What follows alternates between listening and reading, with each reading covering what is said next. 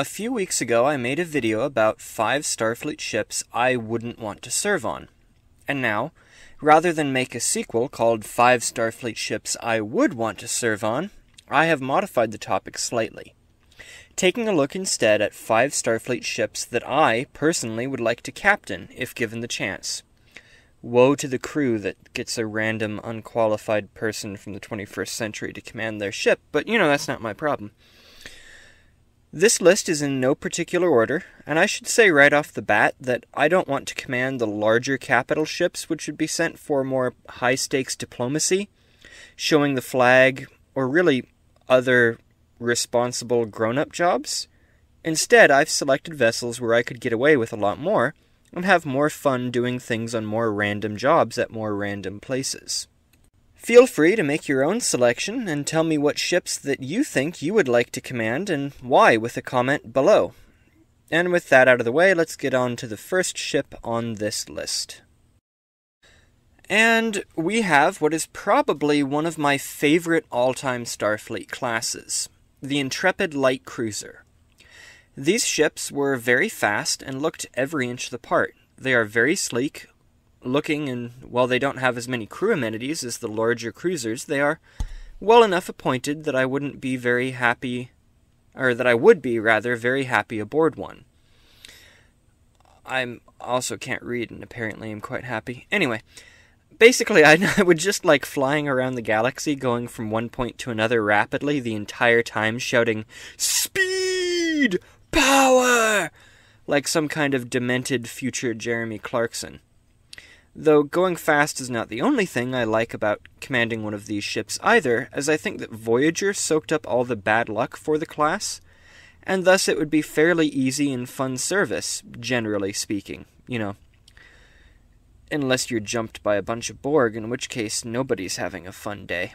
Not even the Borg, because they don't like fun. Next up, occupying the number 2 spot, if this list was at all organized, or number 4, depending on how it went, we have the Challenger class. This was a light cruiser entering service in the 2360s. The ship was built to act as a general-purpose cruiser, and as such was expected to be capable of performing a wide range of roles, at least adequately. And that's why I would like to captain one of these, because I would be constantly doing something new, traveling across the Federation, handling a minor outbreak of Bactrian camel flu on a colony one day, then studying a strange nebula the next. The same kinds of missions that the Enterprise does on the regular, but less high stakes, and hopefully less explodey. The ship also looks rather odd by Starfleet norms, and I tend to like odd ships, so this is really right up my alley. So it's on there. Now this ship, the Ambassador, preceded the Galaxy class by about 20 years, and was very much top of the line and highly capable, even by the time of the Dominion War. It's also quite large. But the ship is, by this point, used mostly in second-line missions, acting as flagships of distant stations, conducting lower-level operations, that sort of thing. The design also looks really cool and is easily one of my favorite Enterprises. I recently made a video of this ship as well about why it's so awesome. There might be a link, it might show up, I don't know. It's around. I really like this design. Now, I won't lie. I really like the New Orleans class, and it's pretty much the only ship on this list which I picked for its looks alone. Now, don't get me wrong, I like the appearance of the other ships I put on this list, but with the New Orleans, I don't really even care what missions I would be given while commanding one, just because I would look so cool while doing it, and that really speaks to me as somebody who's not, well, maybe cool. You don't know. You don't know me. I could be super cool. Yeah. And finally, we come to the last ship on this list. Did I say that this list isn't in any particular order? Well, it isn't. Anyway, the last ship I would like to command, well, actually there are plenty more I would like to command, but this is a top 5, so I had to stop myself somewhere. And the Sabre beats out the Norway just barely. Anyway, the Sabre is rated as an escort, though her officially listed stats are just dead wrong in terms of dimensions. The class is actually much bigger than what most sources say, still in the sort of frigate size escort, but much larger than Defiant. Much larger than Defiant. Why would I want to captain a mere escort, you might be asking?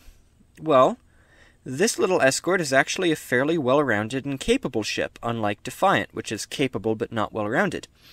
It has a wide range of capabilities and crew comforts which would make service aboard the ship comfortable, and the missions she was given always interesting.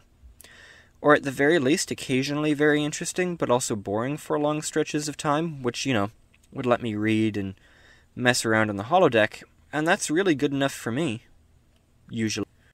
And that's it for my list. Let me know the ship that you would most like to captain in Star Trek. It can be a specific vessel like the original Enterprise, or it can be a class in general, like I would like to command a Defiant or a Kira. If you liked the video, then be sure to give it a like, maybe subscribe to the channel for more content like this in future, and if you really enjoy the channel, then you can support it on Patreon via the link in the description below. It's there, you can do that if you want. Anyway, you can do that if you want, but one thing that you can't do that you have no choice over is when this video ends, which is going to be very sad.